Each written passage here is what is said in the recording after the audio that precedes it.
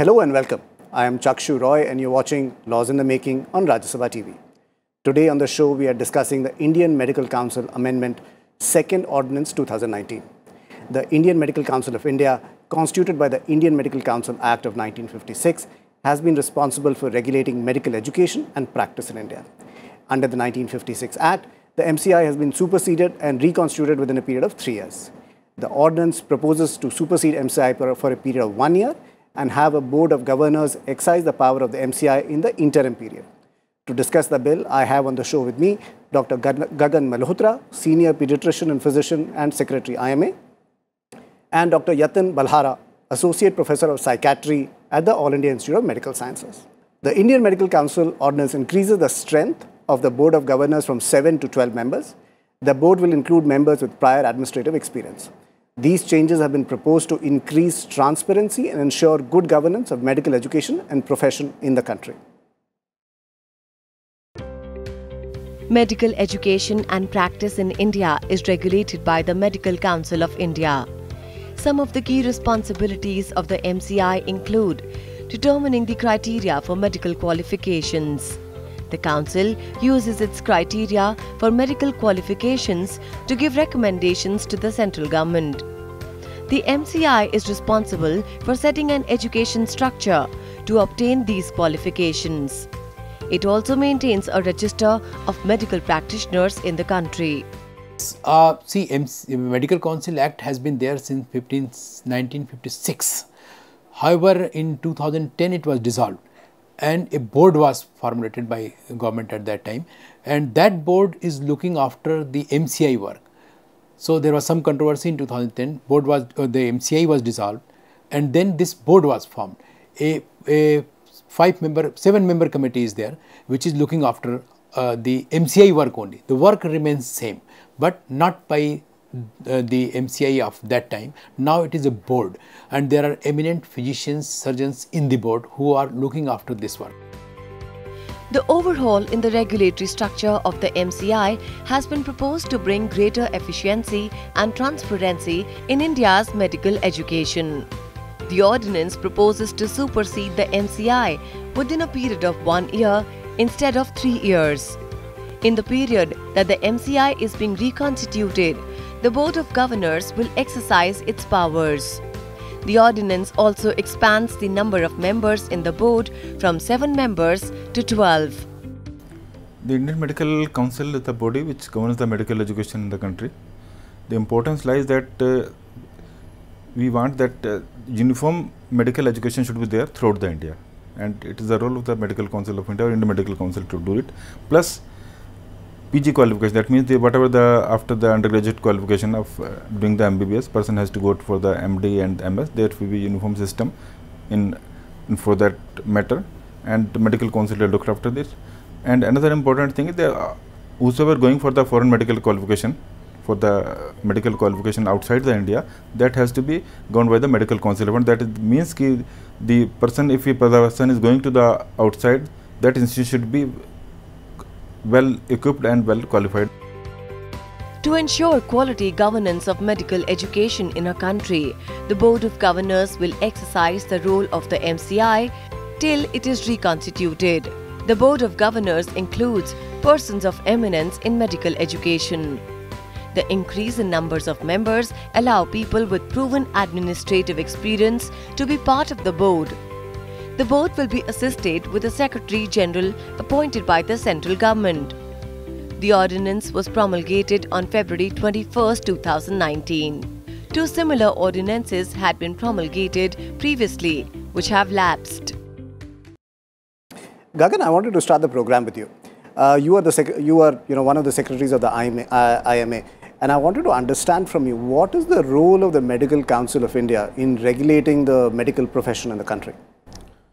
The Medical Council maintains a register of all the allopathic doctors who have done their at least MBBS or their post-graduation. So we have a registry of the entire doctors in India, and since 1956 by Indian Medical Council Act, the MCI was formed, and this was supposed to structure and organize, and also the education and the ethics and what guidelines and principles the doctors need to follow. So this, since as just highlighted 2010, and again it has been dissolved in 2017 by our respected Dr. Nadda ji in 2017. Now MCI stands dissolved and the board is formed. And okay, so let me kind of interrupt you there. So what you're saying is, after you graduate, so you're a doctor, after you graduate from college, then you have to get registered with the MCI before you can start the practice of medicine. Yes. So one of the things that the MCI is doing is that it is regulating the practice of medicine in the country. Yes. Okay. Yatan, you want to talk a little bit about what else is the MCI doing other than the practice of the profession of medicine? So besides regulating the practice of the clinicians and physicians in the country, another mandate of MCI is to regulate the education, medical education, which includes the undergraduate as well as postgraduate education. Besides this, they also regulate the medical establishments, the hospitals, the clinics, and the specialty centers across the country. And finally, they also do the licensing of the medical practitioners. Okay. So these are the other roles and mandates that MCI has. So Gagan, does MCI run exams?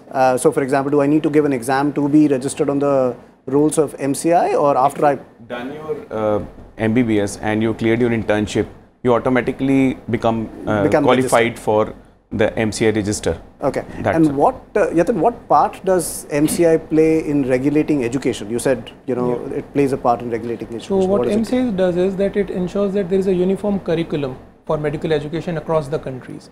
So all the teaching medical hospitals and medical centers which are there in the country, they have to follow MCI approved curriculum. So this means that there is a structure to it. So if you talk about undergraduate medical education, there are professional years and there is a well-defined curriculum and syllabus. So every institute has to follow them. There are examinations that have been stipulated that one has to clear. And once you complete your teaching, you have to clear 1 year clerkship as well. Okay. So that's how the uniformity is brought to the undergraduate medical education. Similarly, there are norms for postgraduate education as well. So the medical colleges across the country, they have to follow those norms for postgraduate qualifications as well. Okay. And Gagan, is this, so all allopathic doctors you mentioned are registered within the MCI, but there's also a dental council, I believe. Yeah, dental council is a separate body and it have got a separate entity and a separate register, just like the MBBS registers. Okay. So let me ask you a follow-up question to you.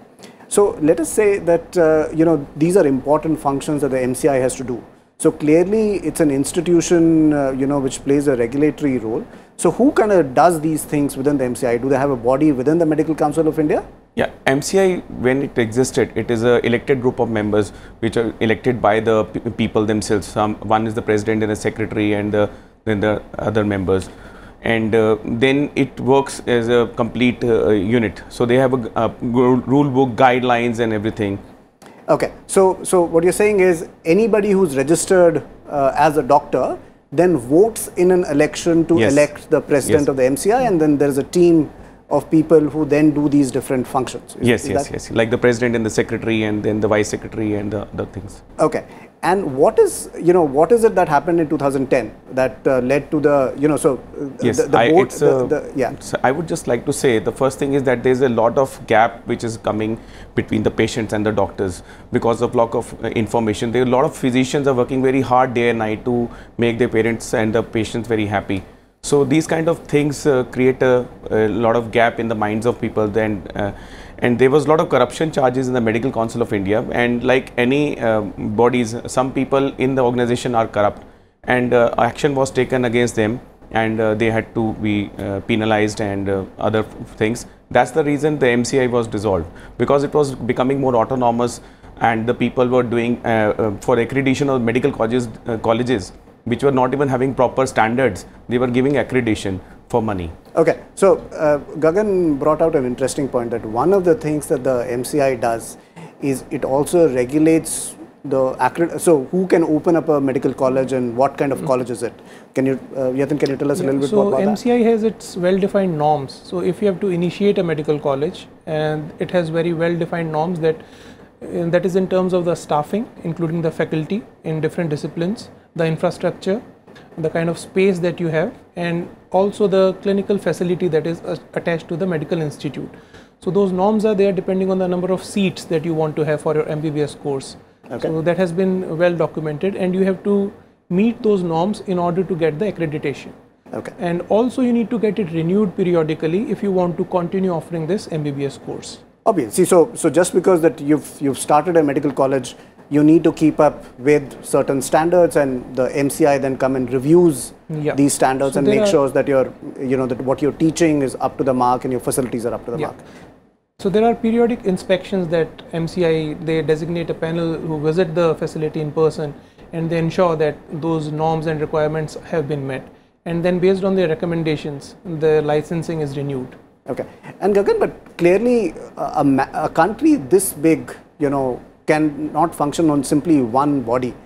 Earlier in the program, when you and I were talking, you mentioned something about the fact that there are state councils also in addition to the central council? Yes, every state has council, like Delhi has a Delhi Medical Council, and we have a very robust body of doctors who are taking care of those functionalities, and they take care whether and it is an anti-quackery unit also, and there is a grievance redressal mechanism so that the patients can approach the body, and some doctor is not up to the mark or something terribly wrong has happened. It can happen anywhere. Okay. So and what is the relationship between the state units and the Central Medical Council?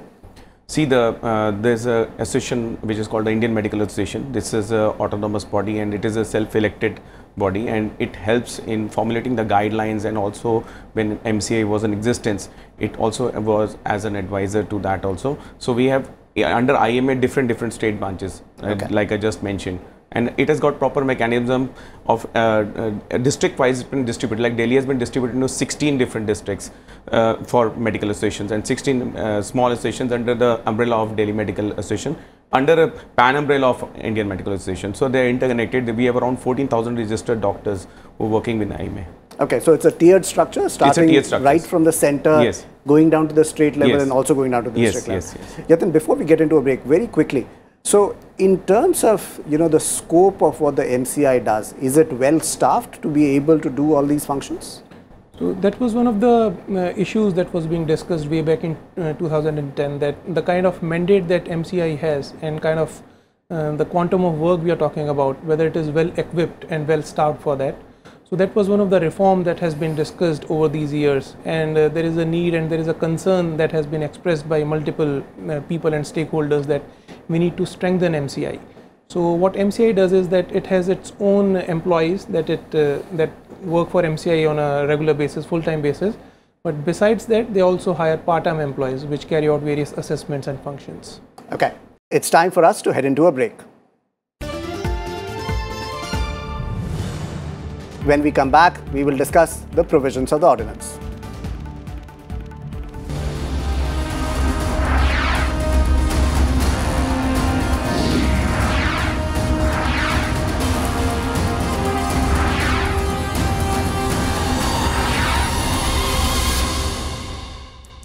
Welcome back. On the program today, we are discussing the Indian Medical Council Amendment Ordinance of 2019. The ordinance proposes to supersede MCI within a period of 1 year and have a board of governors exercise the power of the MCI in the interim period.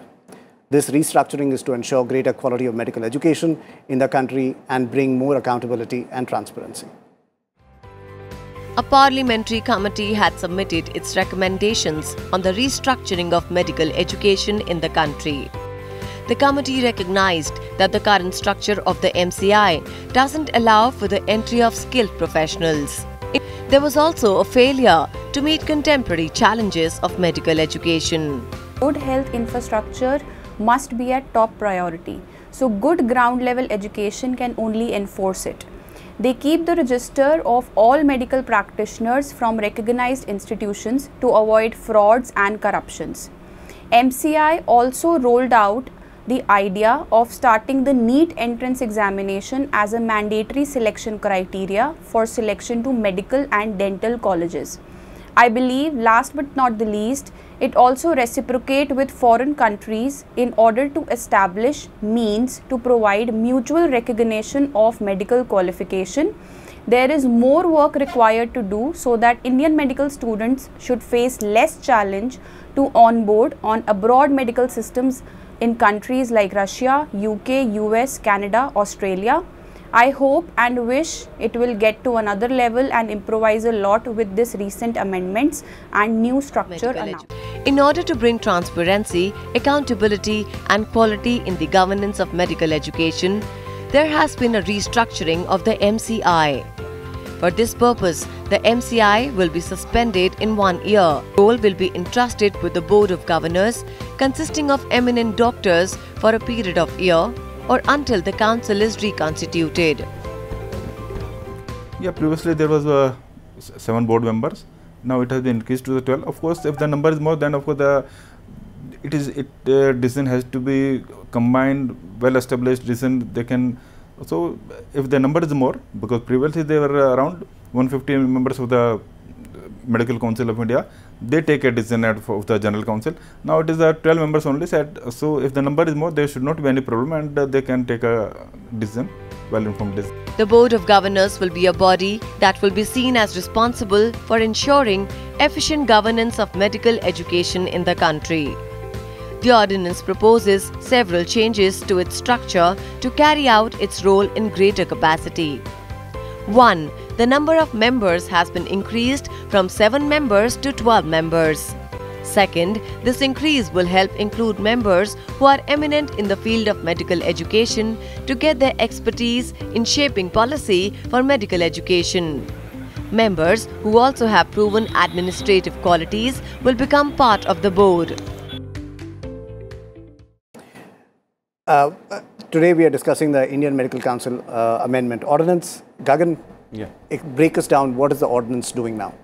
See, the ordinance was amendment of the Indian Medical Council Act of 1956. It was brought first in September 2018, and it was created a bill which was passed in the Lok Sabha, and again it was amended in January, and now promulgated again by the President in February. So the bill was passed in January by Lok Sabha. It could not be passed by Rajya Sabha. Yeah, it was and not since the Parliament was coming to an end, yes, an ordinance that is the reason, and this amendment. An ordinance was necessary. Ordinance was necessary. And what exactly is the ordinance doing? See, it is maintaining the functionalities of the dissolved MCI basically, and the Board of Governors (BOG), which is functioning, it has been increased from 7 to 12, and secondly the supersession, the period of the Medical Council has been decreased from 3 years to 1 year, so that it can be constituted earlier. Okay, so the earlier Board of Governors, which superseded the MCI, was 7 members. 7 members, and now it is 12 members. Yes. So what is, the new members that are, the 5 new members that have been added, are they members with administrative experience, or are they? They are members from medical fraternity, but with proven administrative capacity. Okay. So they will be nominated by the central government, and there will be a general secretary above them, and which will be again nominated by the government, and he will have an administrative office who will have in control of these 12 people. Okay. Yatan, one of the things that a number of experts have talked about is the fact as to this ordinance is one step towards, reforming as to how medical education and regulation of the profession will work in the country. So what are these, reform steps that are needed? Well, obviously, a professional MCI is one of them. But what do you think are the other reform steps that are needed in, let's say, medical education in the country? So, if we look at the medical education, the way it is being imparted in the country as of now, there are different areas that we need to focus on. First is that we need to ensure that the kind of doctors we are creating, they are able to cater to the people at the community level. So what we are talking about is that people who are able to work at the primary and secondary care level. So what's happening these days is the way our health system is functioning, the public health system, there is a lot of overload on the tertiary care systems. So what we need to do is we need to ensure that the doctors that are passing out of the medical colleges, they are willing to go and work at the primary and secondary care level. That is one thing. Second is that we need to bring in the changes that we are observing in the healthcare delivery globally. It might be use of newer technology, use of digital health, different ways of communicating, ensuring active participation of the patients in the treatment process. So all those things have to be built in the medical education system per se. Also what we need to do is we need to ensure that the medical graduates are good at administration as well. So these are some of the issues that we need to bring in the reforms. But let me ask you something.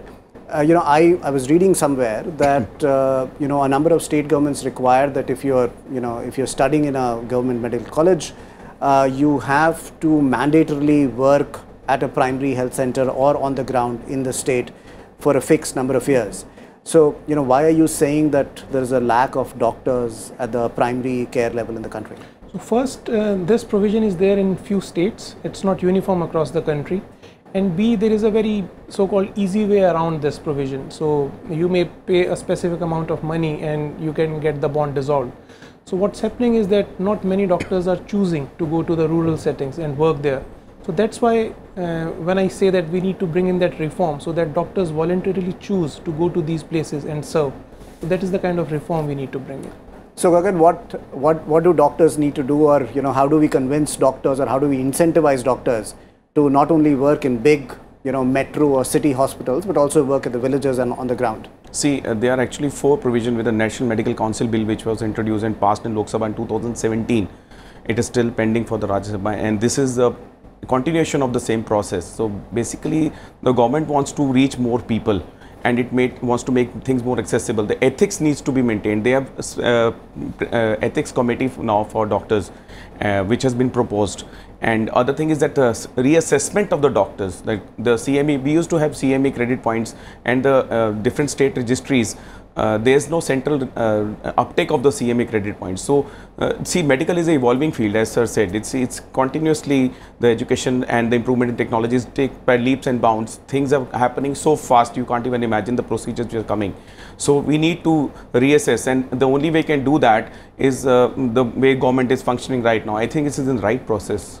So, Yatan, your comments on how do you ensure that people are up to speed with the latest academic developments or what's happening in the field of medicine? So we need to probably bring in changes the way we teach. We need to incorporate the newer teaching technologies.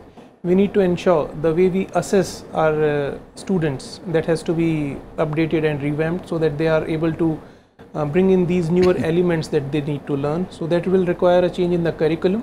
What we also need to look at is the number of hours we are devoting to different subjects. Is it in accordance to the number of patient load that we have? The burden of disease, that gives us a good clue that what kind of diseases these doctors they face when they go to the practice. So we need to have a proportionate kind of distribution for different subjects in the curriculum. Also what we need to do is we need to bring in these technological advances in the teaching methodology per se. We also need to bring those changes which make it more practical and hands-on rather than theoretically based. We also need to ensure that once this MBBS course is over, the doctor is equipped to go and serve.